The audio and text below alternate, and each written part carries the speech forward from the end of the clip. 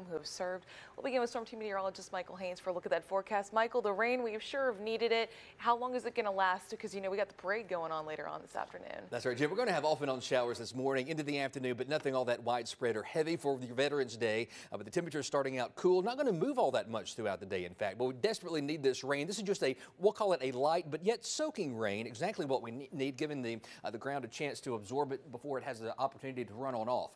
But East Alabama now, Anniston to back up to Gadsden, as far east as Cleburne County as well. That includes Heflin and also Clay, Randolph counties now dealing with this light rain. Right here along and southeast of Interstate 59 this morning from Moody back over toward Birmingham, Gardendale, Vestavia Hills, Hoover, Hueytown, West Alabama, Tuscaloosa, and Northport now. You're getting wet. Again, this is all light, certainly nothing severe, not dealing with a flash flooding situation, but exactly what the doctor ordered.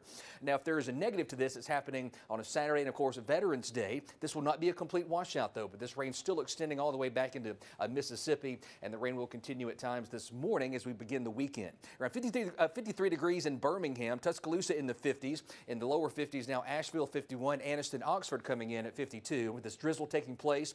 Checking in live from the BJCC over downtown Birmingham. You see these percentages. Don't pay so much attention to those. Just understand that we'll just have off and on occasional showers and drizzle throughout the day. Not completely raining all day or everywhere, but most of us will receive rain periodically throughout the day. So this is our future forecast. It'll begin this morning, taking you into the afternoon. Once we get past lunchtime, the bulk of the lighter showers over really just south of Interstate 20, and then progressing into later on this evening into tonight, the rain chances will dwindle down throughout the day for your Sunday as you wrap up the weekend. Jen. Developing this morning, one more